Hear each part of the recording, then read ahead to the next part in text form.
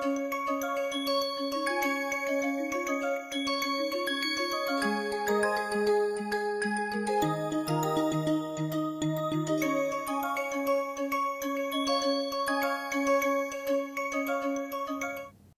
everyone, welcome to the NPTEL course on remote sensing and GIS for rural development. This is week 11, lecture 5. In this week, we have been looking at synergized mapping using crowdsourcing data along with remote sensing and GIS platforms to check the data and update the data. More on rural infrastructure mapping, etc. we have seen. We have also noted that using buffer as a tool helps a lot in making sure that we have an area of coverage and creating more infrastructure that is needed for hamlets and villages. As promised, we will be looking at, in this week, we've already seen OSM use in this week with remote sensing and GIS. Of the attributes, we will be looking at crops and water bodies in this today's lecture. Okay. Crops is very important because as we have seen in LULC mapping, we need to go there and find data for ground truthing. However, if we do not have that data, then you use unsupervised classification. So to use supervised classification, this OSM tool can come very handy, and you can also go and put in your data and request. So let us get into today's lecture on mapping of crops and water bodies, but also I would like to add a school layer if possible. And here we are. I will be sharing my screen.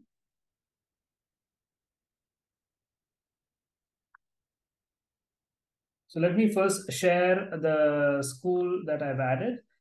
We noted that this is my profile. I have this profile, and I have added the school Eterai Government Higher Secondary School. You would have noticed that in Google Earth, that school was not captured prominently, and OSM does not have it. So initially, this layer was not there, and I've added that layer.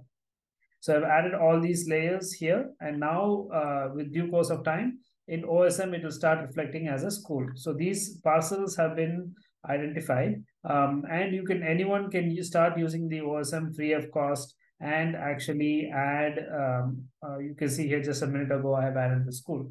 So here is where you could add the school, export the data if you need, and then also look at other regions that you would like to use. So if you look here, I have added this plot, and it does go through a checking and then it gets updated. So anyone who wants to use it, you can actually go through multiple layers and then say you want to edit, add a layer, and then you can start mapping it. So for example, if you just start clicking, you can add the layer. So here you can see, this is the layer that I've added in OSM for the Eterai school.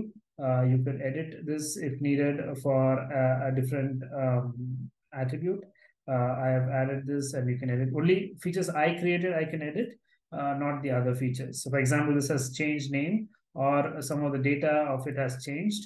We can go here definitely and edit it. Okay, so I can edit it from the type that we have, right? So you can click it, and here you have the type. I can add the address, the grades. Grades is the class numbers 0 to 6. Initially, as I said, when my father was studying, it was 0 to 9, and then now it has become full 0 to 12.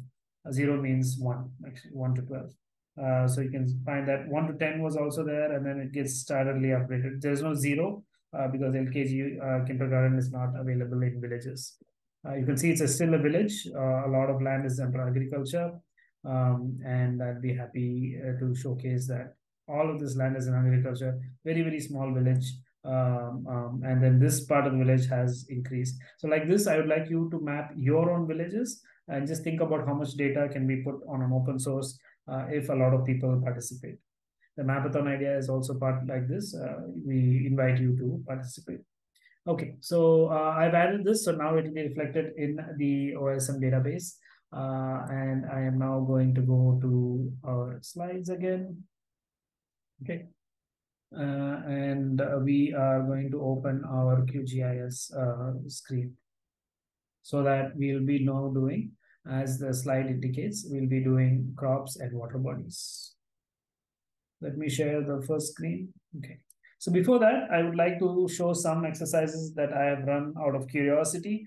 I ran Maharashtra State Healthcare System and OSM, and look at the coverage. Look at how many points are there, beautifully covering all the places, all the locations. You could see that more hospitals are in the Mumbai region, the urban regions of Pune, and other things are there. There's a big gap. So this is the gap we need to address. Either it's a data gap or there is no health facilities. So think about having people travel so far. Let's say how far it is. Okay, let's say if for example, if there is no hospitals in this region, then people would have to travel, let's say kilometers, and then here. So 50 kilometers in between, there's no hospitals, right? So that's a lot. Think about villages where snake bites is still common, insect bites, lead, fever, all these are very, very common. So in this whole parcel, you do not have any hospitals, which is a big concern. Either, as I said, either there is no data that the hospital is there or not on OSM, so it has to be populated, or it is not there. So we can quickly check. So what I'm going to do is I'm going to open this layer, and first let me see what district that is. So let me add the district layer. Okay. So when we add the district layer, we will be finding more of the districts that are in this picture. But as I said, let me first export this into our Google Earth. Okay, I'm going to bring my Google Earth Pro here. Oops. Okay, so Google Earth Pro is now here, and first we have to zoom out to Maharashtra before we input the data inside. So this is the Maharashtra region. And I'm just going to go near and see which region. Ahmednagar is really not having much hospitals as per this location. But if you would like to see that more of, so this region would be very, very underrepresented with the number of hospitals. I'm going to remove the places, roads. I'll remove the roads. So this region, Jana and Silod region have very, very less hospitals, which we will be seeing pretty soon when we download this. So I'm just going to keep it at zoomed at this angle. So because when I'm going to open my Maharashtra healthcare shapefile, what happens is it'll ask, there's so many points, we cannot do it. It has more than 2,500 features. It cannot be populated. Do you want to import sample, which means only 2,500 of the first 2,500 features will be taken, and then subsequent. So there's more than 2,500, it has to stop.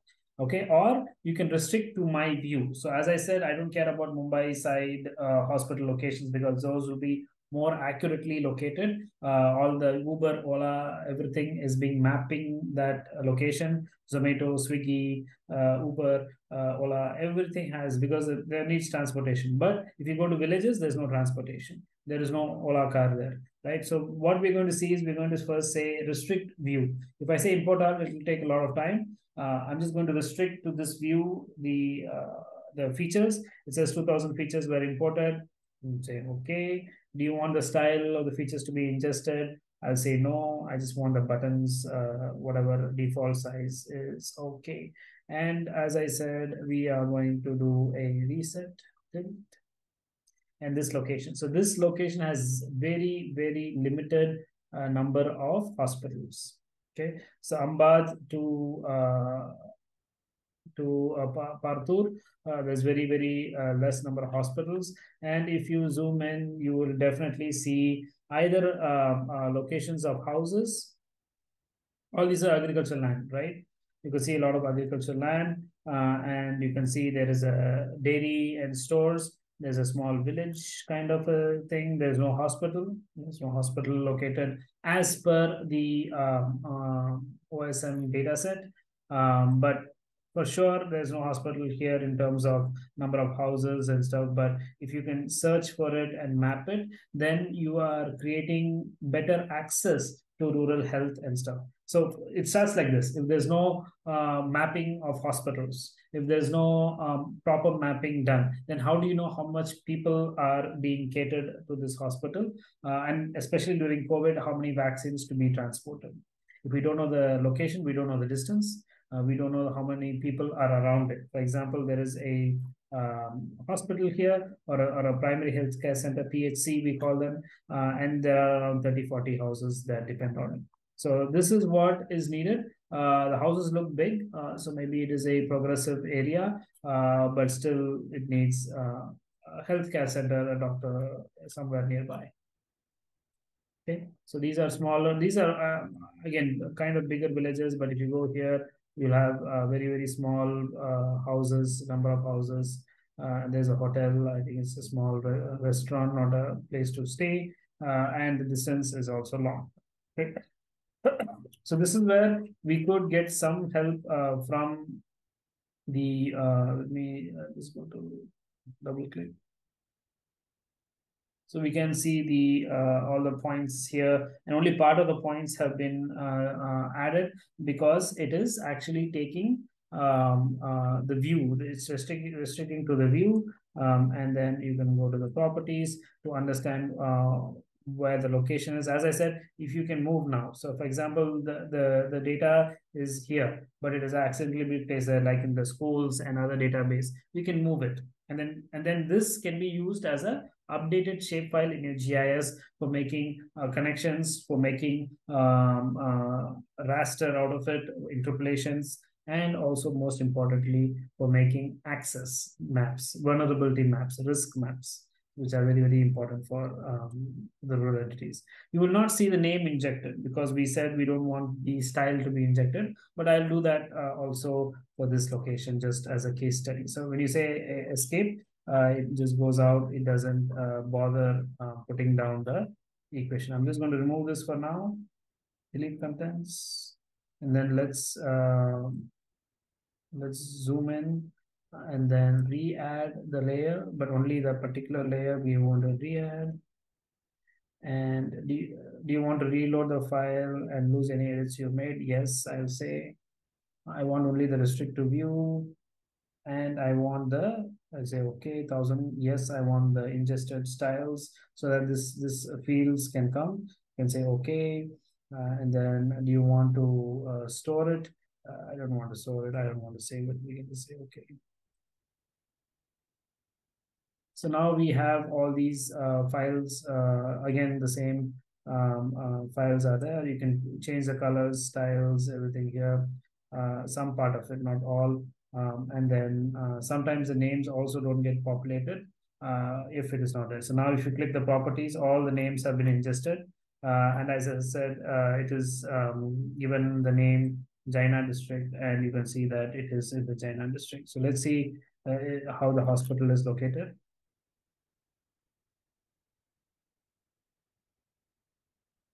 This also looks like a village, a small village with very small coverage. And then let's see what it is. It is a health center and health subcenter, says subcenter deviating one, which is good. So we now can map it.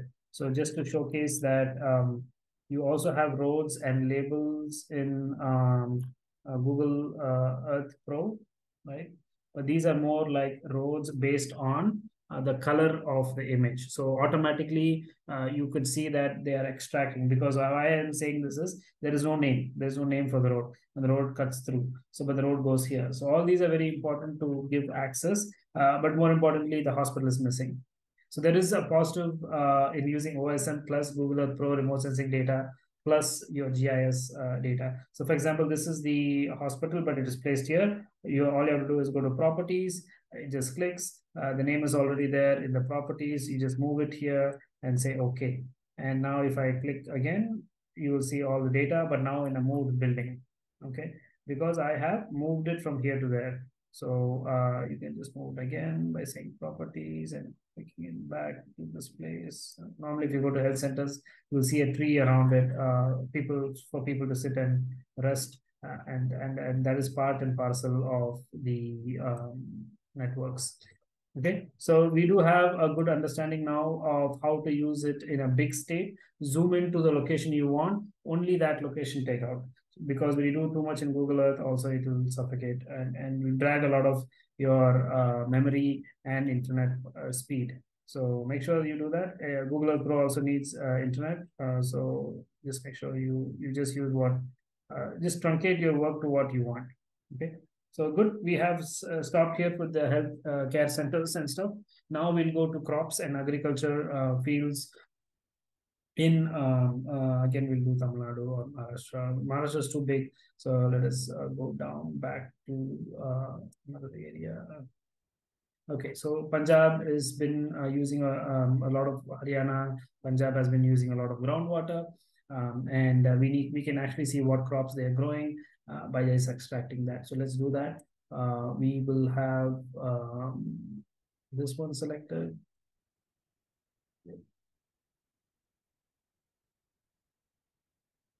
Okay. As usual, it does let you select one path. Let's see, I'll go to properties and then open attribute table. You can select one and select all. Okay, now it will allow you to select. Yeah, for some reason it does that. It's fine. So let's say this part is where the groundwater is typically extracted. We'll do this one, and then I'm going to extract now on the India full states the OSM for crops. Okay. So I'm going to first inject my layer. So I'm going to say layer India full states and only the selected layer. So only this layer will come up because I've selected it. And then now I will say agriculture. I like to actually use this data rather than the preset. So let me go back here and say agri, and you'll see in the agricultural key how many are there. There's designated, non-designated, etc., etc. We'll just use everything. Okay, agriculture, yes, no, designated, permissive, private, official.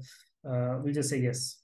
So that we'll add it, and then or, then we can say crops.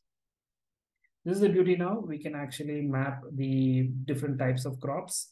So if you want to take out the agricultural land or just put poultry, chicken feed, chicken farms, etc., you can do. But I'm just going to say in there we have wheat, and yes, wheat we have to map the wheat data. And then let's see how much of these are wheat. And so see how interesting it could be just to make questions out of this. Okay, we can have advanced, we can have nodes, polylines, we can have polygons also. Polygons is good. Run query. No OSM object is selected.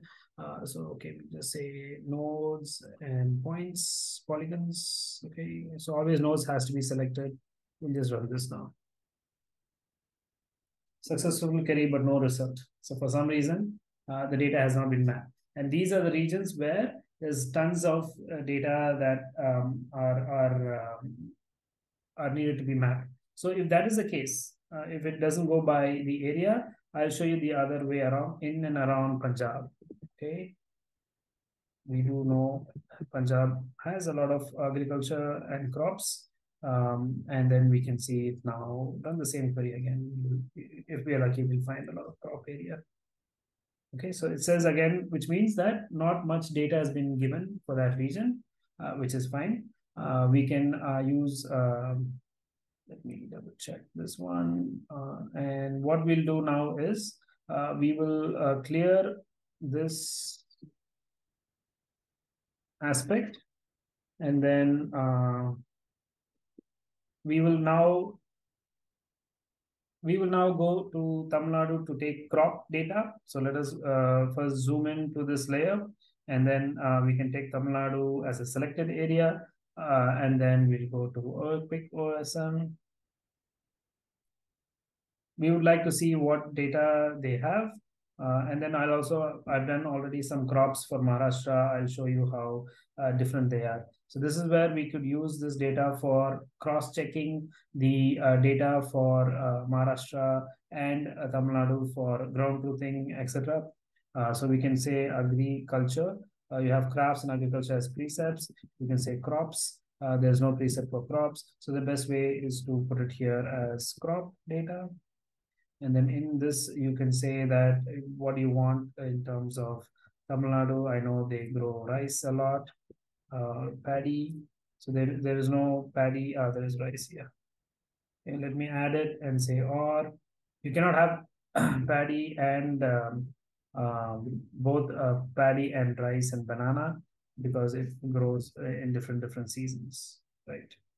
So we can say canvas, layer extent, or we can say Tamil Nadu. I'm just going to say Tamil Nadu here just to see if we can have a different in aspects. I'm just going to run everything so that if we have polygons also, we will get it. So the query is running now for rice and bananas. We know that especially in some regions, there's a lot of rice growing there, and bananas, especially the chips that they make, grow there. And a lot of export is being done to other places. And you could see that mostly it is a polygon that has been exported.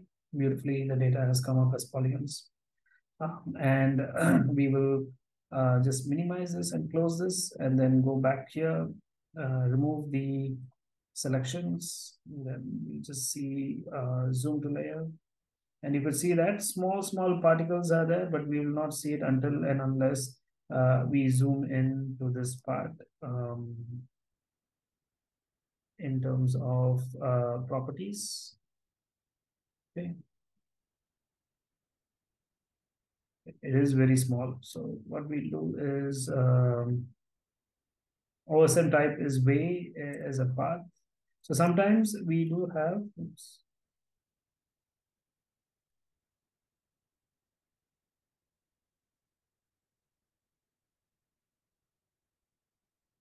we can zoom into a particular region and then see if, for example, this region may or may not have crops into the data set. But first, let's export this as a save feature as TN crops. And then say, okay, save to the file. And then we go here, say open, TN crops. No, we'll say we don't want the style for now. Okay, so for some,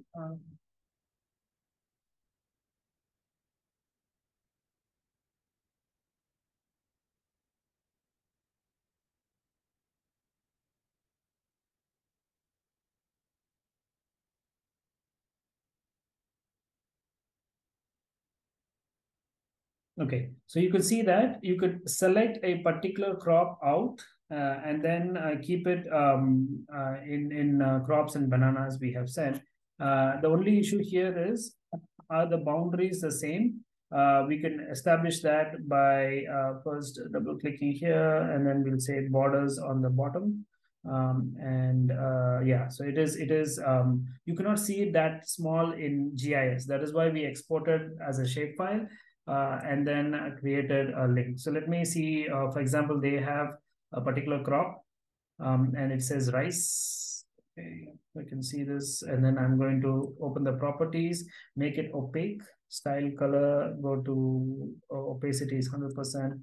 Just going to add 50% so that we can see the land. Still, it's not visible. Style color is 50%. Area color can be 50% also. Yeah, so now you could see that they claim that all of this is rice, but technically it is coconut and some other things are there. So here's where the data issue happens. But in some regions, like a big belt of crops, like in Maharashtra, the sugarcane, etc., we are able to see a good link between the data sets. So first, let's look at this, and maybe it was when the data was taken, it was a rice. We don't know. So that is what we're going to see here in 2006. Yes. So all of this has been rice. So this is a very, very important finding we have here. I'll tell you why. So rice requires a lot of human time in terms of management, water irrigation, and harvesting. There's a lot of labor that is needed. Not always you can have a tractor that can come in, because look at the small roads. It is very, very hard to bring a tractor into these fields for changing the landscape and stuff. So what normally happens is slowly, like look here, within 4 years. So I'm looking at 2006, where everything is the same land. There is no bifurcations. But then after that, what happens is there is bifurcations in the land, and you have some growing coconuts and other things. So coconut does not require that much management like rice. There's no every year tilling. There's no every year fertilizer application and intense labor for sowing and stuff. Only one time you would sow for that. So you look at this. They have divided the land now, and slowly some part has been done for horticulture. So these are like fruits or vegetables or flowers, and then you have coconut, and then you have other aspects. So everything is beautifully done here. And then this is how the power of remote sensing and satellites is. With ground sourced data, you can actually map and take the data out for your particular area of interest. So when in QGIS, as I said, you could not see it very, very small because the size is very small. But if you go to the attribute table, you did notice that no, it is small, but the area is there. Okay, so for example, here the Jerusalem farm. I'm just going to click it, and then we can, when you click it on to this map, and then say zoom to layer, zoom to selection, there you can see the parcel. So the parcel was not visible in the huge frame when entire Tamil Nadu was shown.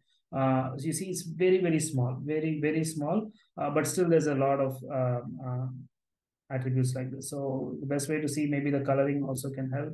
And then you can see all of them to be zoomed out, right? So there's a big farm here, there's a small farm there, and around Trichy, my area where a lot of rice is grown, we know that there is a lot of rice grown. Okay, so I'm just going to close this part, go back to Google Earth, and then show that this is a quick way of assessing. So as I said, if you go back to this village at on the banks of the Kaveri water allocations, you will see. So this is the waterway. As I said, a lot of agriculture that happens around Etrai. All these water agricultures and very, very fertile land, rice, plantations, bananas, etc. Very, very highly grown. However, when there is less water, and because this is basically the Kaveri water release also is being shared, and if this water doesn't come, all these lands are dry. So there's groundwater being export, and that is one of the reasons why these regions have migrated from rice to coconuts and plantations which are short grown, and they don't have to put as much as effort and time as rice. Okay, so for some reason we do not have much data here, and so which is the need of the hour, they have to have data. Let's look at another area. So entire Tamil Nadu has been taken. I didn't take just Trichy. Another area for rice is here, right in the city area. It looks like, again, we can have this properties. If we can see style and colors, and everything is individual, so we cannot. We have to go every style and then look at it. So we have clicked on this one, right? So we can just go to the properties again. Just one more we'll do for time. We'll just make it 50%. And then there you can see right in a village area and a seed area, you can have a lot of agriculture still happening. If you do the same exercise for Bangalore, you will get a lot more data that is very, very accurate. Why I chose Tamil Nadu is because of my fieldwork experience. I for sure know that some areas I can relate from my field experience and remote sensing and OSM data, if it makes sense or not. So this is being claimed as rice, which may and may not be true. But then, as I said, it depends on where, which season, which time frame they're looking at. This is also rice. It says, again, initially maybe it was rice, and this does look like a large piece of land where there has been rice cultivation because of the sizes. Let's say 50% or 9%. Yes. So this is there. I can remove this part and then put a time frame on it to show you that it has always been under agriculture. This can be really a big rice field. One thing you can definitely check is, if you can check an agricultural university, you'll see a lot of these croppings and patterns that they use. Okay, so this is about your crops. I would also like to showcase the Maharashtra one that I have truncated. It's a big data set, so I'll just truncate a part of it and then show for the class which crops that we could use. But again, as I said, it does rely more on the use of the data in terms of if you want to do cropping for sugarcane, etc. So since we know that sugarcane is a very important subject, let us quickly do one for sugarcane in the Maharashtra region, because that is where a lot of water has been consumed. So we will go back here and go to the India full states, zoom to layer, and this is where we want. So we'll try to see if it selects. It does select this time. Sometimes your QGIS does have some issues, and you can see here your crops. Okay, crops, and I know for sure the cane plus banana, not and or bananas, and I'm just going to say layer extent, Maharashtra or Tamil India full states, only the select features. And then I'm just going to close this part and then keep all of them on, just for sake of continuity. Because the updated version sometimes does not run for specific calls, it does require it. Always, if you do more ways and stuff, what happens is it does neglect some data. So initially when we ran, it did not run the whole thing, but now it has run it. And you see that crops, sugarcane and rice, which we ran, are now sugarcane and bananas. If I can adjust this, so it says crop sugarcane, crop bananas. In Tamil Nadu, it was crop rice, sugarcane, and bananas. So now I am going to export this as a save feature as, and then let us put it in the MH. What sugarcane? Sugar cane plus banana. This is very interesting find. Why? Because I'll show you that normally you do not have, again, the step is first do it in QGIS, then go to open file, and then open the shape file in, do you want the same files? You can just say, yes, we need the data. You can say, okay, don't need to save it. Only when you like it, you can save it. Don't need to save all the data sets. And apparently, it is very less compared to the number of data sets that are there. Okay, so the double click.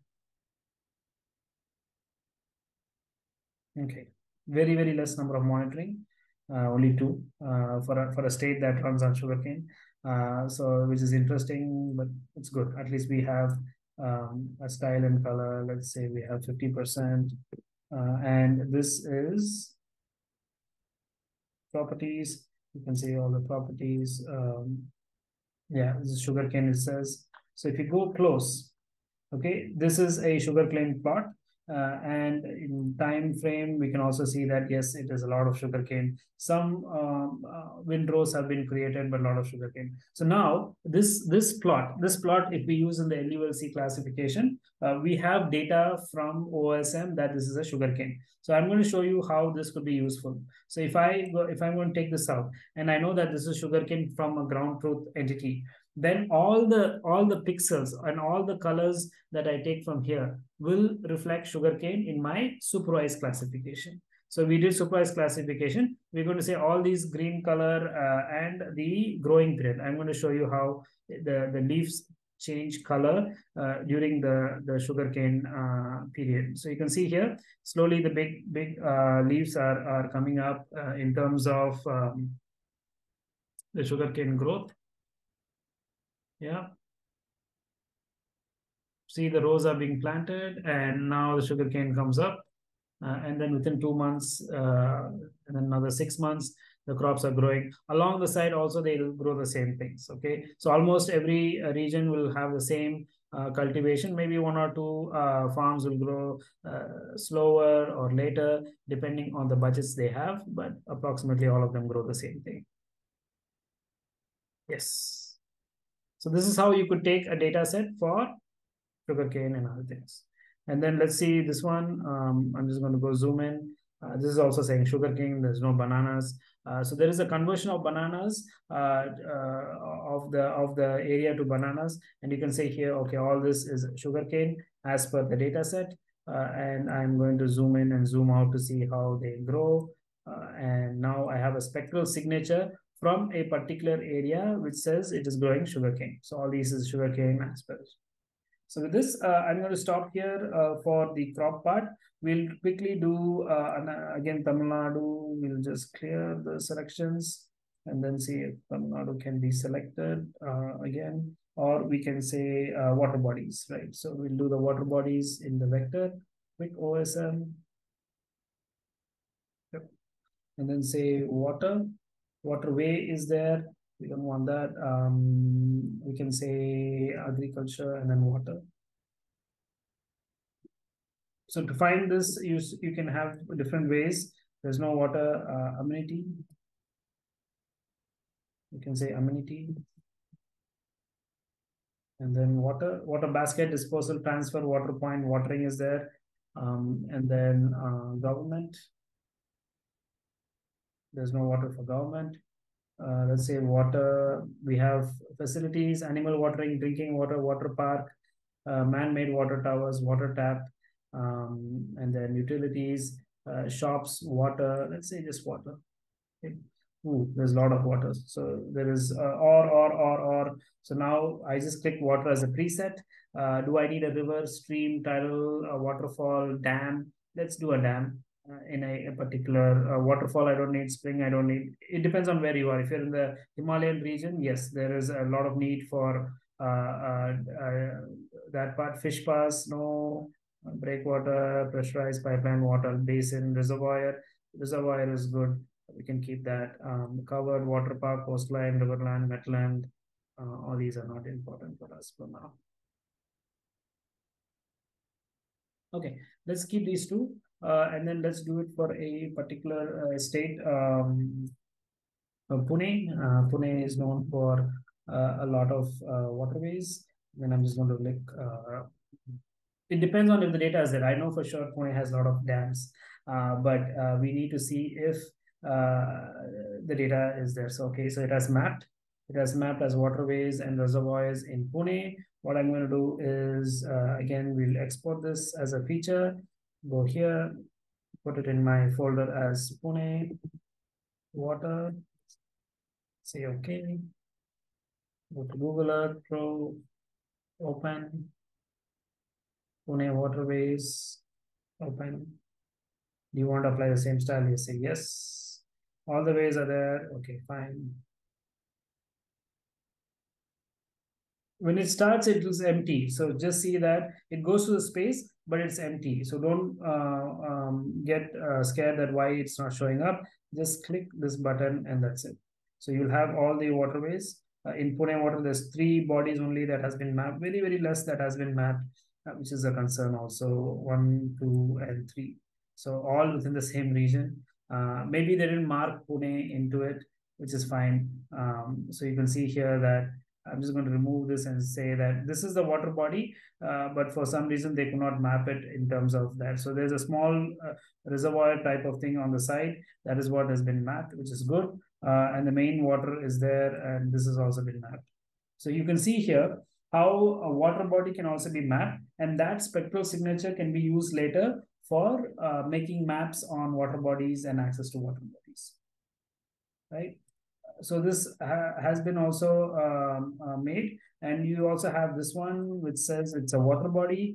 We can quickly see if it is a water body. Okay, remove the time frame. It is not a water body, but it has been accidentally marked. Maybe they converted the land from a water body to a thing. Let us see. In 1985, we don't have data, much data. 2004, no, it's always been a land. So maybe a land associated with that has been created, which is fine. So here also rivers and streams are there, but I don't expect rivers and streams to be mapped that easily because you need to go through this and do a path. It's not like a road. A road you can go through, drive through, cycle, and then take a point and then put it in OSM. How do you do that for a river? It is not going to be easy. So it's good that we had this exercise of picking and choosing data. Sometimes if your query doesn't work, do not get disheartened. Just make sure that you try different combinations that we did. Initially, when we also did, I also wanted to show that it is getting stuck, so that how do you come out of it and still get data for a particular region is by using different query systems. And Punjab and Haryana, the crop mapping was not there, but definitely you can use other query sessions for it. Same thing, sugarcane belts in Maharashtra we can do. But more importantly, leaving the agriculture, because we have NDVI, a lot of remote sensing satellite data that we could use. More than that, we were very successful in targeting rural infrastructures such as roads, schools, healthcare. Now, just think other things that can be done for rural things like ration shops, and how they call it may be different, because they will have a different naming scheme. But just you can update your data on it and then say if the ration system is there. So there is different rationing systems here, but it's all shops, homes, and different aspects. But you can just definitely say government. It all depends on how they store it. Okay, if ration is registered, they will store it as ration, but it's not there. So just keep on searching. Food is there. Food is there. It's not food. Yeah, food is there. And then ration shop is not there. I don't know what in food what other subclasses will be there. There's only less subclasses. Okay, so food could be a restaurant. Food could be a ration shop, pre-processed food, etc. So with this, I think I've given some good indications of how to use this for mapping your infrastructures when there is no data, creating your own database for rural development, which is very, very important. Now I will conclude week 11 and look forward to week 12, which is the last week of this course. As you are, I'm also excited to see how your exam goes. And then in the week 12, we'll show a lot of applications, which will make you think on using these remote sensing data for greater lengths. With this, I would like to conclude here, and thank you.